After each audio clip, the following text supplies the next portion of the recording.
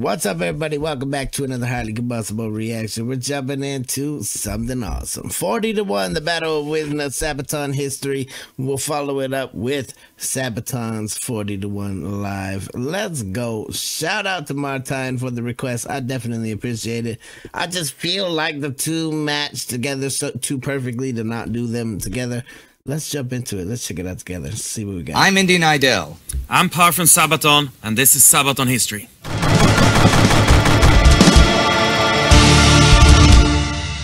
Contrary to popular opinion, Polish resistance when the Germans invaded in September 1939 was a lot stronger and more determined than you might think. Our song 40-1, that song that made Sabaton popular in Poland, is just about that.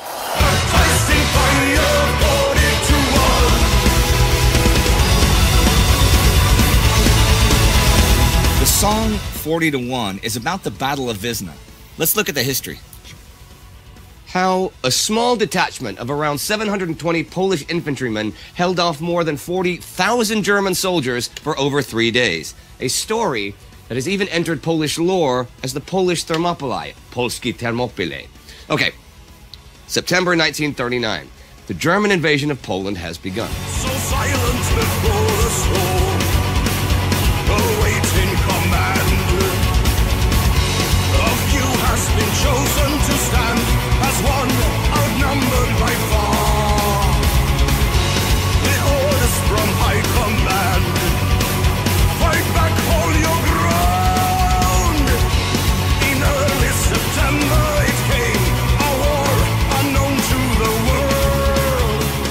Now, Poland will soon also be invaded by the Soviet Union, and within 6 weeks will be divided by those two great powers. But we're still in the first week of the German invasion. On the 7th, the 19th Army Corps of Heeresgruppe Nord, part of the German 3rd Army under General Heinz Guderian, was quickly advancing to try and cross the river Wieprze, a tributary of the river Narew, east of the town of Wizna.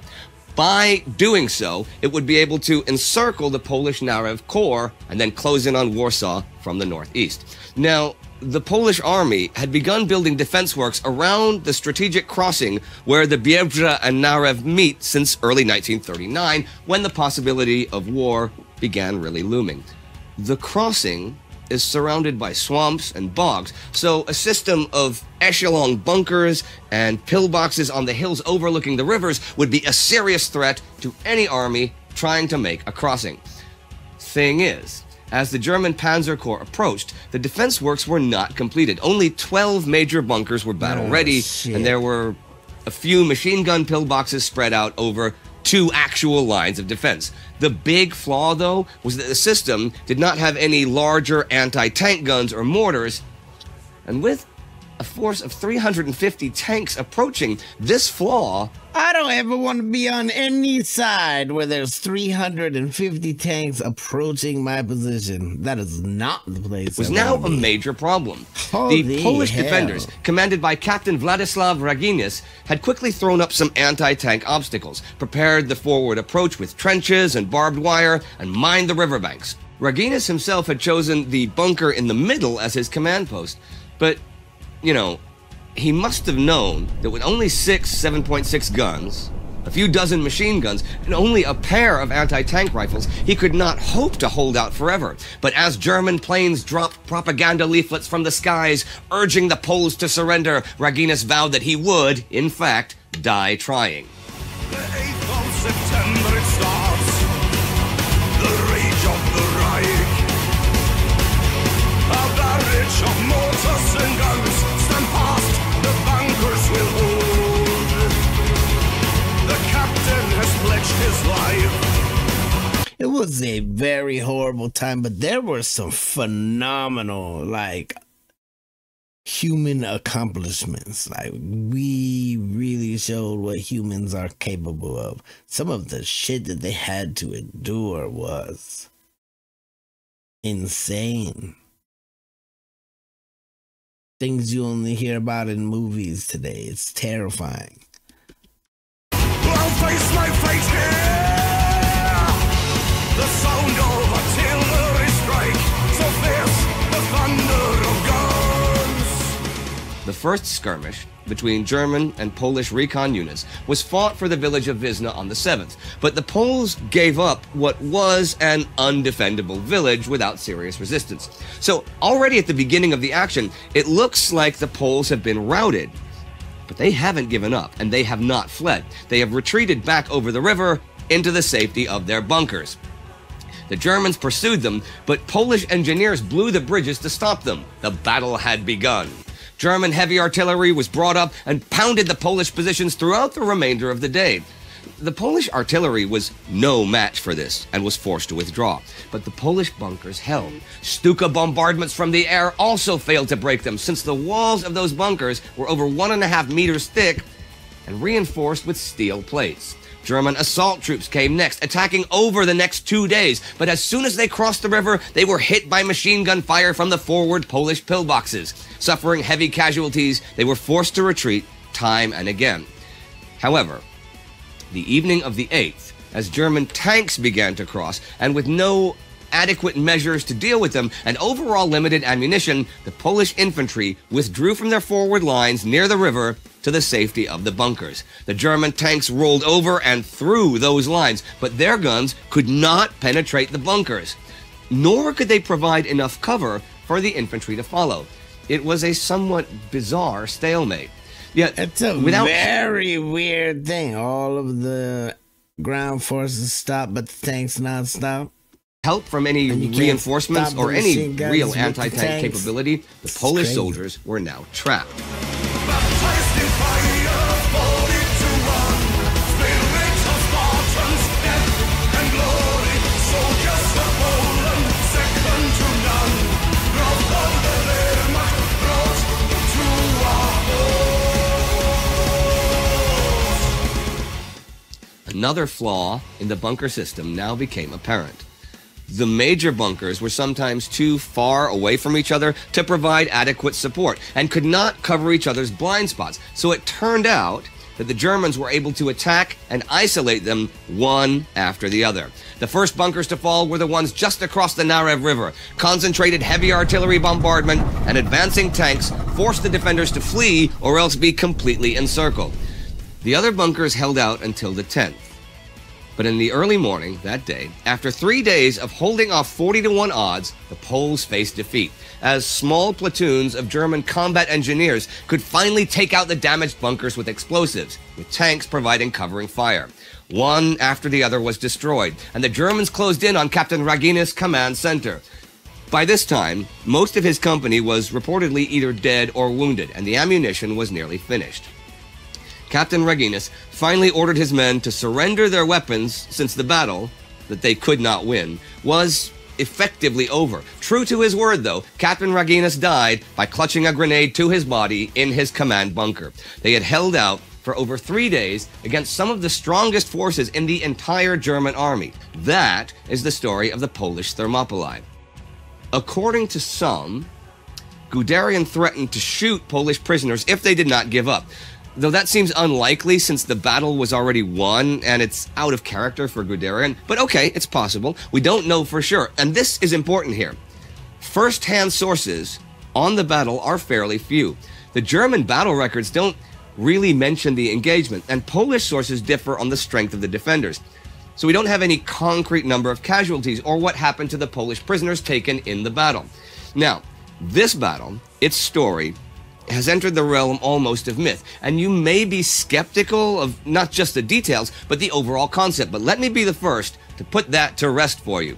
This battle is what Sabaton chose to write a song about, but there are several other shining examples of determined and excellent Polish defense against overwhelming odds during the German invasion. The Battle of the Bzura, the defense at Hel Peninsula, even the remarkable evacuation of LOT, the Polish national airline, of its planes, machine tools, and factory equipment to Bucharest in the face of dual invasion, all attest to the grit and will of the Polish defenders, with which you might not be familiar, because already during the war, the Allies crafted a narrative of a heavily inferior Poland, easily overrun by the mighty Germans, in order to reinforce how aggressive and dangerous Nazi Germany was.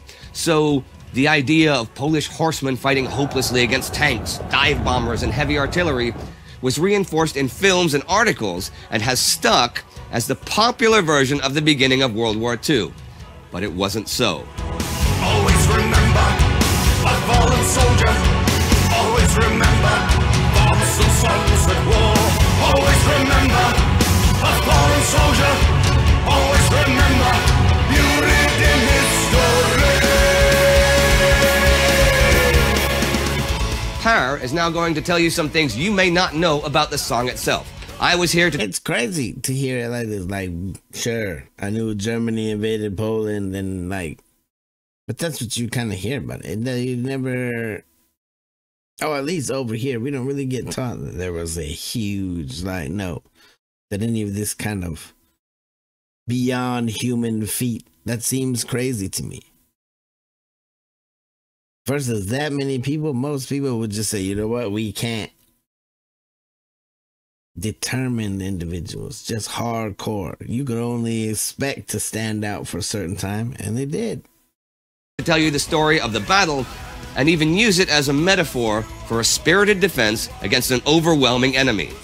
Well, two enemies as it turned out. And just a note here, after the invasion of Poland, and even with the speed of its success, Adolf Hitler's generals warned him time and again to wait before attacking in Western Europe, which he originally planned to do already in October 1939, because the strong Polish defense had shown them their own weaknesses, and they did not think that they were yet strong enough to win.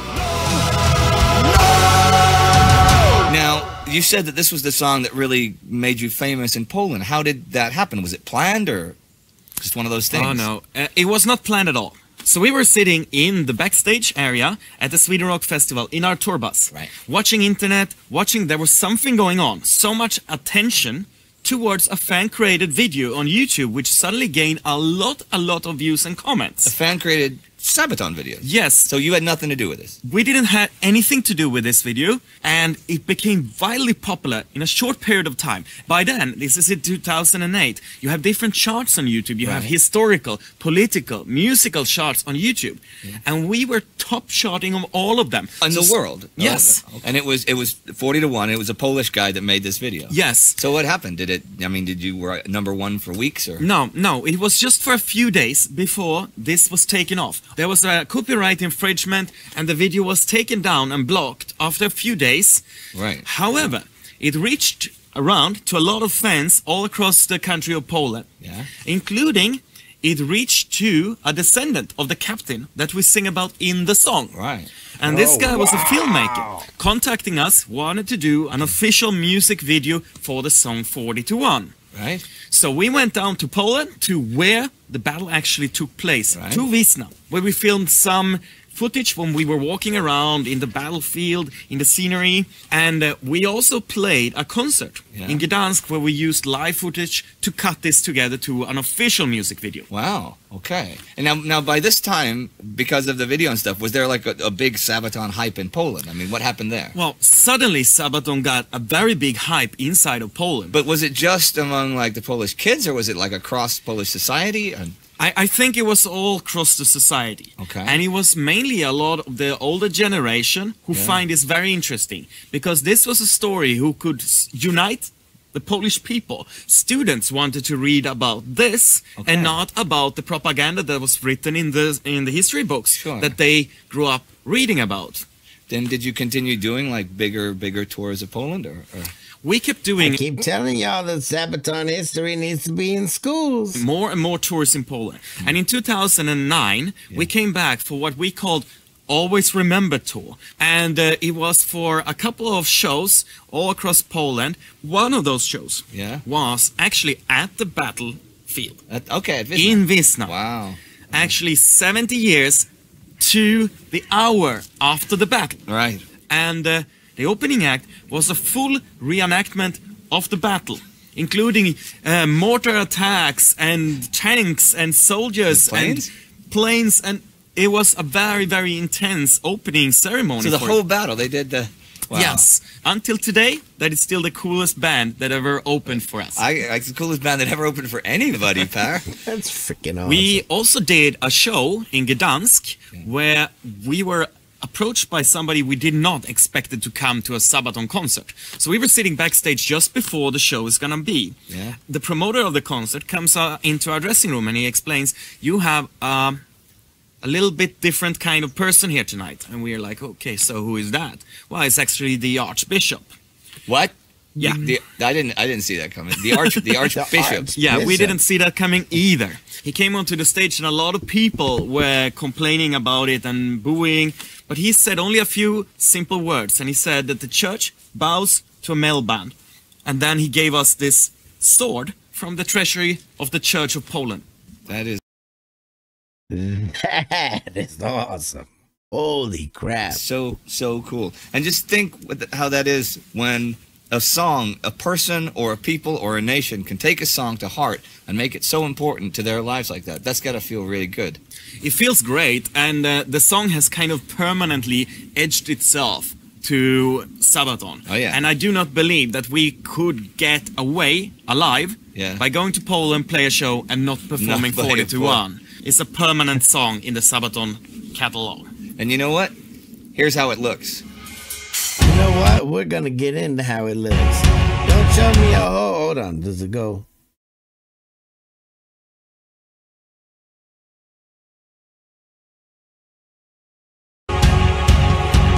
Don't show me the whole thing. I'm going to watch it after this.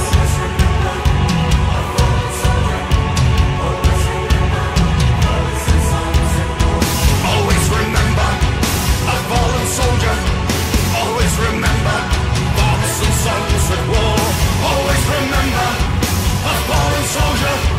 Always remember you read in history.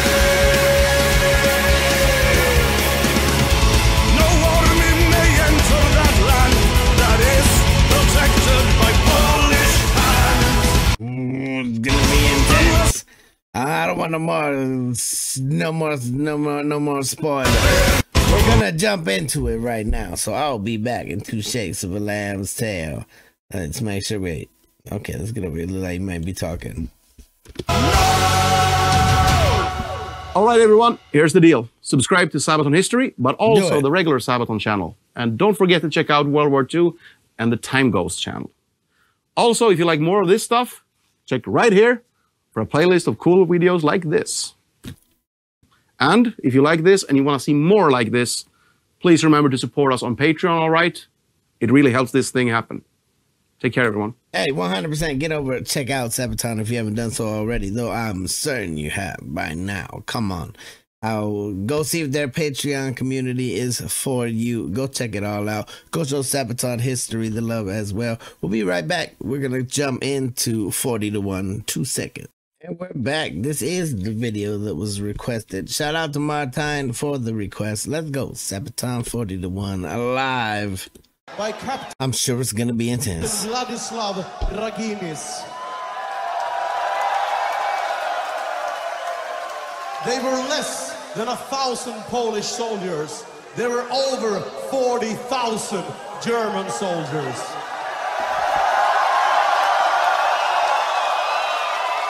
They held them for 3 days. And they were outnumbered 40 to 1.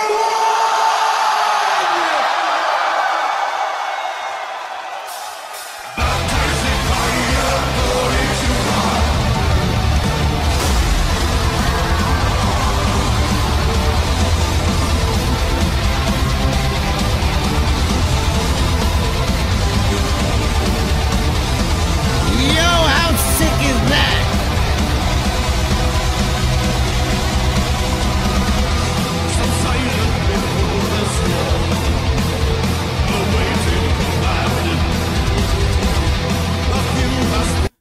That's probably one of the coolest things I've ever seen. Rolling a big old flag out across the top of the audience like that. Good on the audience for participating to get it to the back. That's freaking fantastic.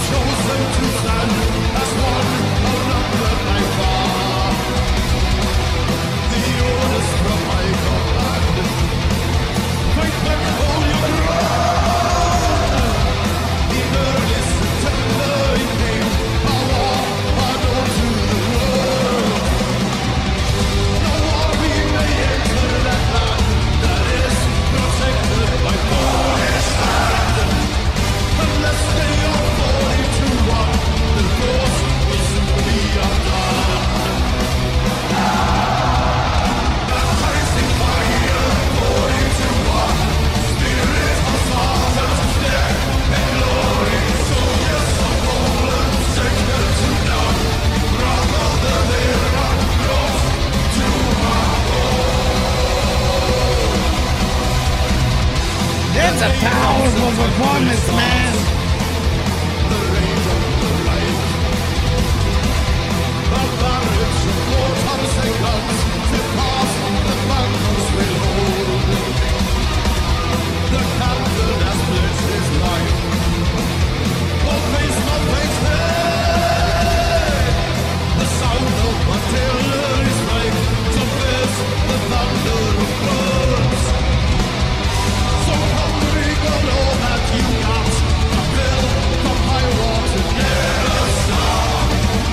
But listening on 42-1, the lights will soon be undone. Let's go! A crazy fire, 42-1, spirit of Spartans dead, and glorious soldiers of Poland, second to none. Wrath of the Vera brought to our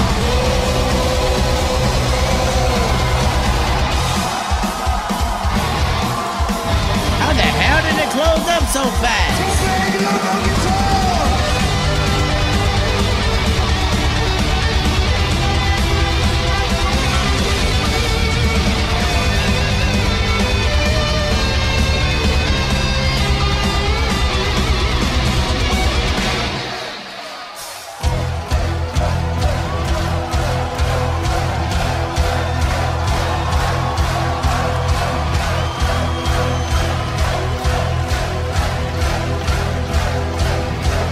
The most fun way to learn the story. Always remember fathers and sons of war. Always remember the fallen soldier. Always remember fathers and sons of war. Always remember the fallen soldier. Always remember you're reading history. The one may be into the land that is protected by Polish hand. The best they are falling to run, their lives will soon be undone. And tasty fire, 42-1, spirit of Spartans dead, and glorious soldiers of Poland, second to none. Wrath of the Wehrmacht brought to our